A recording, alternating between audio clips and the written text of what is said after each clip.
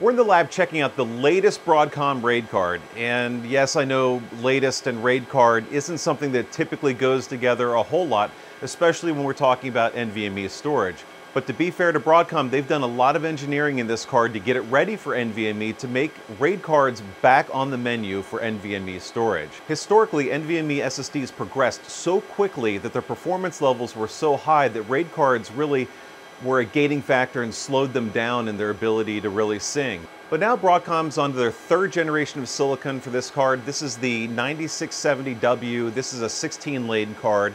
And what we've done is we've put this into a Supermicro single-use server, rigged together some cabling with these two JBOFs.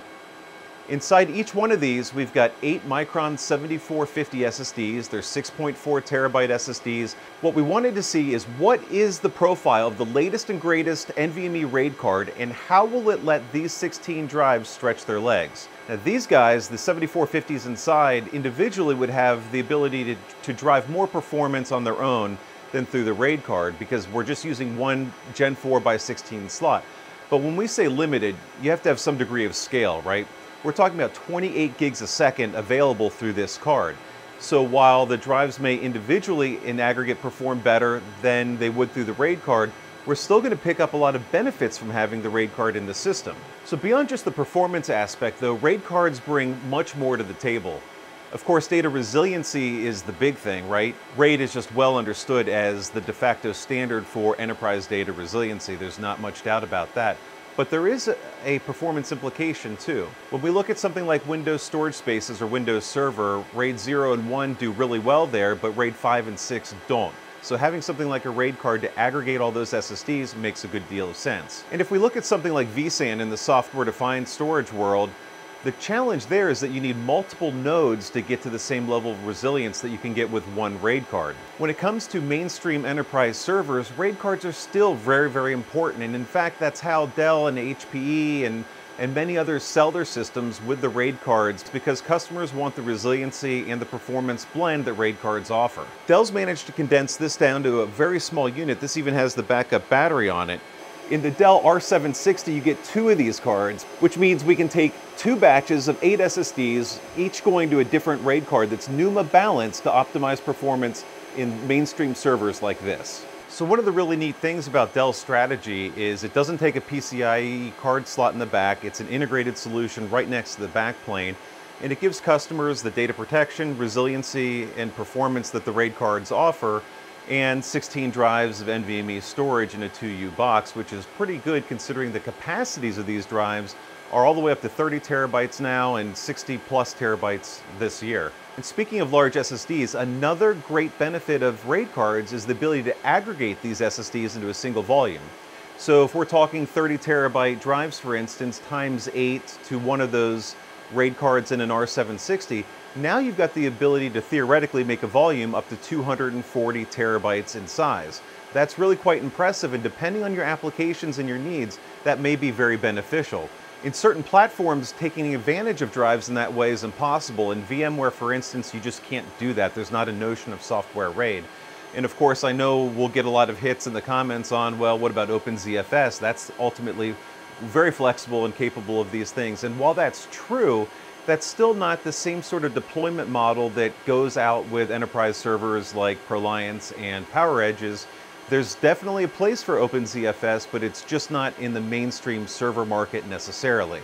So one of the other big challengers in the RAID management group is the GPU-based systems or solutions. So we've seen these from GRAID. We've reviewed that card twice in both of its iterations, and we really like the GRAID solution and others that use GPUs to aggregate and provide data services and push the boundaries of what you can do with NVMe storage.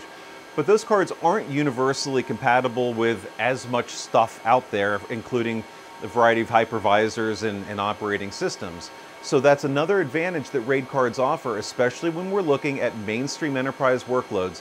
RAID cards can also be great because they've got a dedicated engine on the board. That means that this card is doing all the computational work, or most of it, to manage the SSDs and all the data services it provides. This frees up the CPU from having to do those operations. If we look at a software-defined world, for instance, the CPU gets taxed, the RAM gets taxed a little bit more to manage the storage and the data services. That's another big win for RAID cards. For our testing, we ran the Micron 7450s through a series of scenarios to get a good feeling for what the performance profile looks like. Looking at sequential reads, in JBOD we saw a little bit more than 28 gig a second, and RAID 10 and RAID 5 were both right at 28, so pretty consistent performance throughout that workload. So on the right side, as we look at JBOD, we saw pretty similar performance to reads at almost 27 gig a second. As we apply RAID, then things change because the card has to do more work. With RAID 10, we saw about 10 gig a second, and RAID 5 picked up a little bit to a little over 13 gig a second. Now, if we switch our focus to small block random transfers, we see the 9670 did really well in read performance versus the JBOD baseline figure of 7 million IOPS. RAID 10 and RAID 5 optimal numbers, so when the RAID's in good health, we're right in line at 7 million IOPS. And then when we go to a rebuild scenario, we give up about half the performance. In this scenario, we failed a single SSD and then had the RAID group rebuilding. So overall, in a real-world scenario, losing half of the performance isn't that big of a deal considering the RAID is coming back together. With SSDs, it shouldn't take all that much time for a RAID rebuild.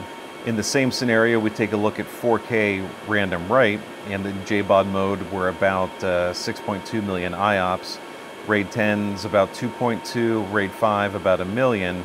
And in the rebuild, the writes actually don't see that much damage. We only see a little bit of loss in the RAID 5 from a IOPS perspective, which is actually pretty impressive.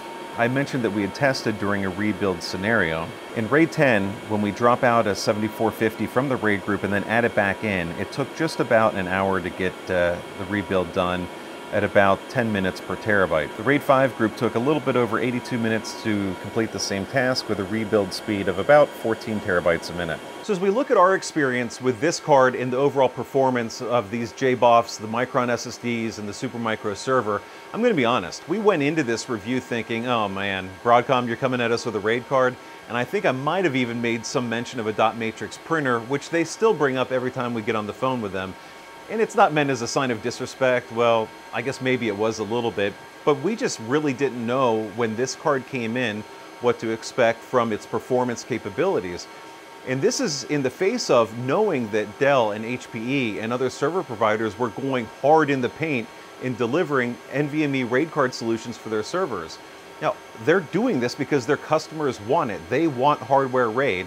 They've got solutions that need it, and this card can deliver on those solutions. If you want the highest possible performance out of your server, do you want a hardware RAID card? Probably not. GPU RAID card may be the way to get the maximum possible performance out of a system. But for most customers, the trade-off of data resiliency, uptime, SLAs, and performance, the mix that this card can deliver, is really the important combo that they're after.